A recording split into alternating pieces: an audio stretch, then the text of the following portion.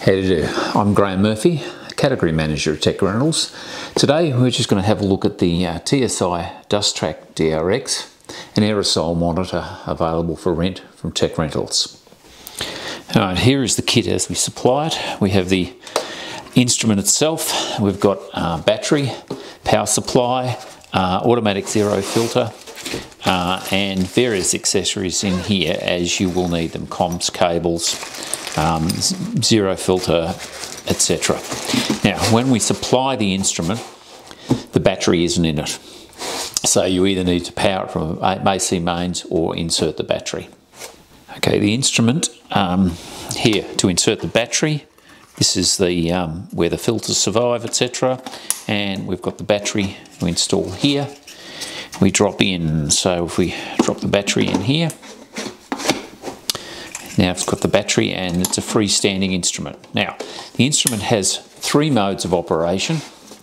There's manual mode, survey mode, and log mode. So we'll quickly go through the manual mode and show you how to set that up. Thanks. Okay, for manual mode, we firstly need to turn the instrument on. I've inserted the battery as before, you've seen before. Now here is the stylus in the instrument for doing the screen, etc. So I'll turn the meter on. It's got to wait for a second for a while it boots. Alright, the instrument's started. The first thing we need to do is do the put the zero filter on. So start up, and there's setup over here, zero cal. Now attach the zero filter and press the start. Now to attach the filter, we've got to remove this, which is just a little filter that sits on there, and attach this. Now we push start, and now it'll do spend 60 seconds doing its zero calibration.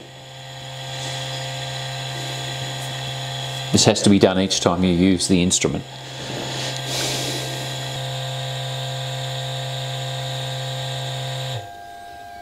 Right, the zero filter calibration is complete. I'll now come over to run mode, and I'm going to select from here, well sorry, there's manual, I'm actually going to do survey first.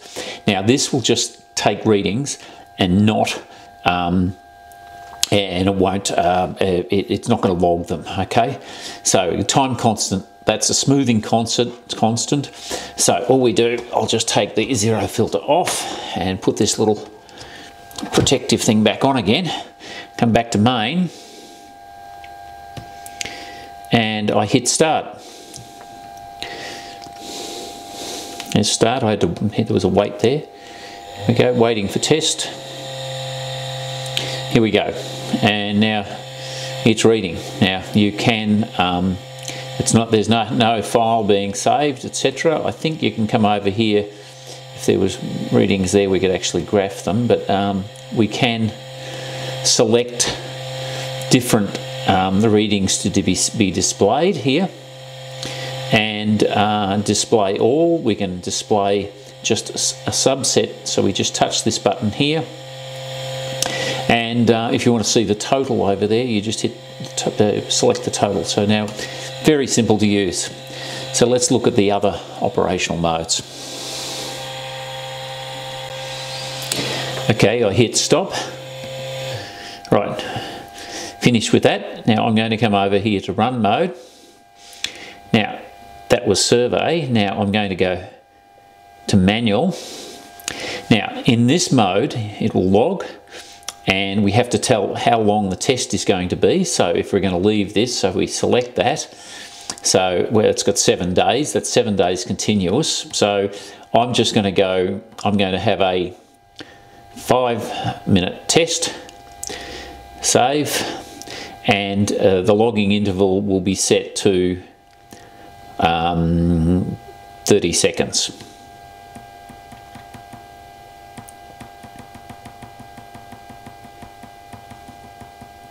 A little bit unrealistic.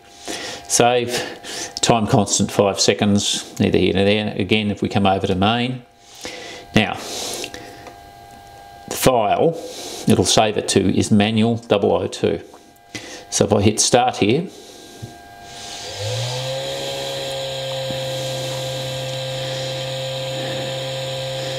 alright, again we can change what these displays are.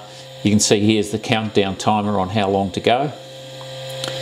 So every 30 seconds we'll get a reading. So out of this we'll end up with 10 readings.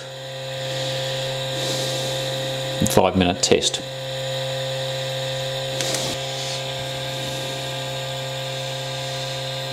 Any errors, by the way, with these are indicated by these turning red, etc. And this, if you've set an alarm condition, which we haven't here.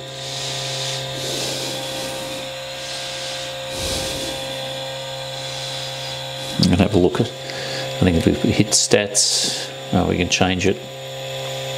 Different types of stats, etc. You can lock the display so people can't fiddle with it. So we'll leave this and in 5 minutes I'll come back to you. Okay, it's just coming up on 0. Now it's completed. We can come over here and there is the data there. And well, I think I can go graph on that. Yeah, they're the readings. There aren't that many reading, etc. So that's how we do that. Now, let's pretend we're now trying to set the instrument up and we want to log over a longer period of time. Now, you can get an external battery and an external case for putting this outside. Generally, this is the instrument as it stands is an internal instrument designed to run in a inside. It's not waterproof, etc. Anyway, here we go. I'll go over to run mode. Let's have a look. Now, at the moment, I've got this is where you program it up. So let's have a look at what we've got here. Now, I can change this name here. So if I click on that, the log name, click on there, and I could go backspace and call it test, TR1. Save. Now, the test is going to be, I'm going to do a 1 hour test, and I'm going to do, this would typically, you'd do an 8 hour test starting at 7 AM, and in this instance, because I don't want to take days over it, I'm just going to do a 1 hour test, and I'm going to do 2 of them, except I'll save that. Now, the test interval, the logging interval, I need to make to 2 minutes. Yep, happy about that. Now, the number of tests, I'll actually do 2 tests. Save. Now, the time between tests is how long it sleeps for. So typically, if you've got an 8 hour day, or so let's pretend we're doing 7 AM to 7 PM testing, well, you'd leave it sleep for 12 hours before, so in other words, would start at 7 AM each day. In this instance, I'm going to sleep it for 30 minutes. 30 minutes, save. And time constant is just a smoothing constant. Start date, it's going to be the start date at the moment is it's the 31st.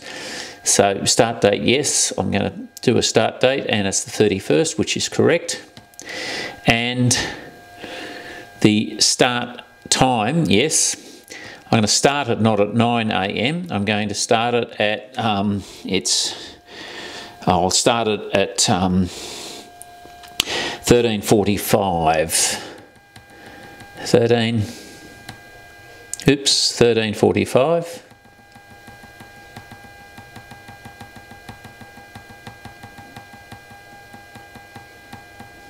45, save it.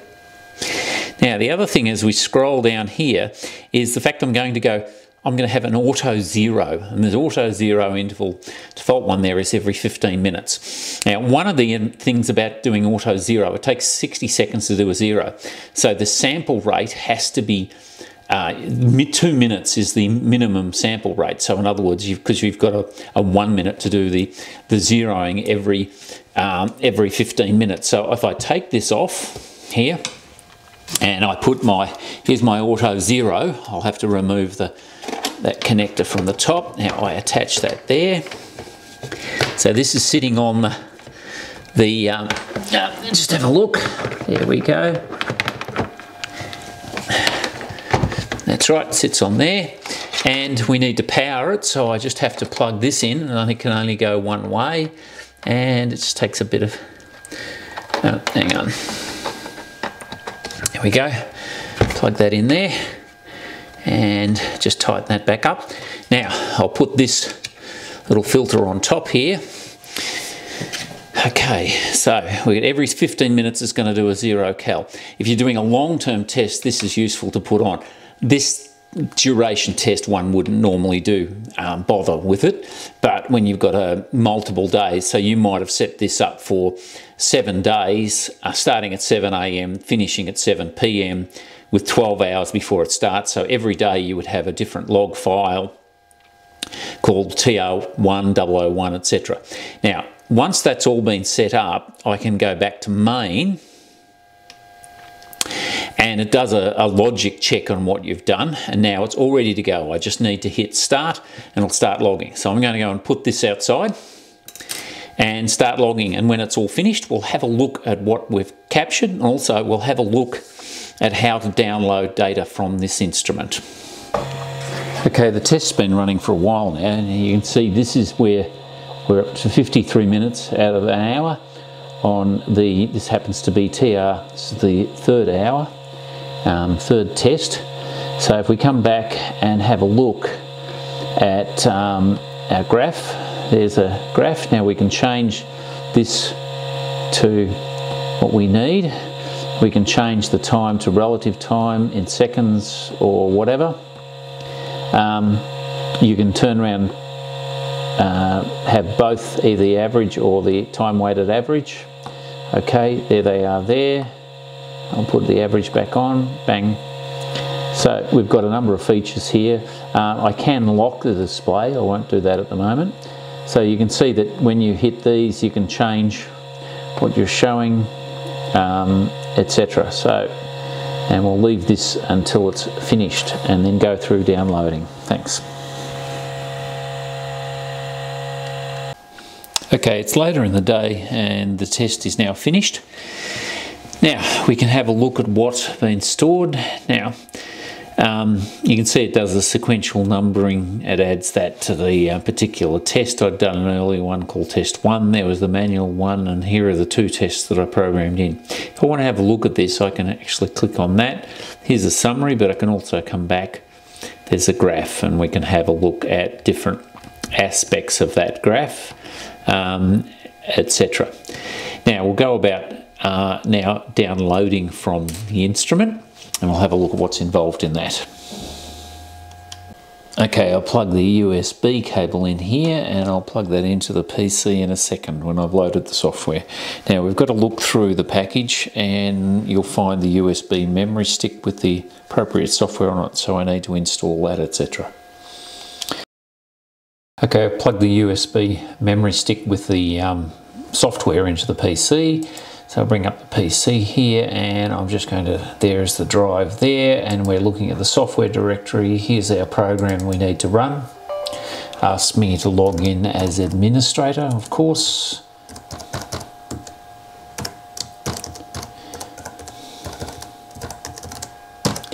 And we log in, and now it'll install. So it's going to install the software, but it also needs to install the drivers, because we need to communicate with this device here.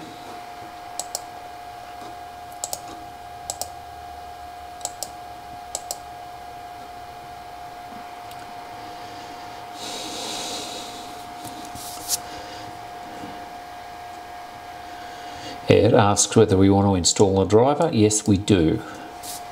Now we can communicate with the instrument via an Ethernet port if you wish. Install. Finish. Now there's the appropriate driver over there. Now I'm going to plug the Ethernet port from the USB port, sorry, from the instrument in, and it should connect quite happily and it should run up. Now, I'll run up the Trak Pro software. It's opened a second Ethernet port via the USB. That's why it's asking that. Now we instrument setup, communications.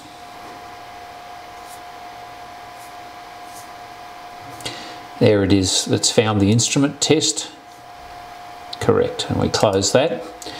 Now we can, under file here, we can receive the files from the device, and now it downloads. There are all of our we'll select all of them and we select they're all the little tests we've run. There they are there. Close. So now any of these you can get the summary data. We can do graphs and have a look at, say for example here, this one here, and there's all of our graphs running up, etc. We can also export the data, export test data, all of these, for example, as comma separated data for subsequently opening it with Excel, etc. Very easy to use. It's a great little instrument, Dust Trak. Great if you're doing dust monitoring. Thank you very much.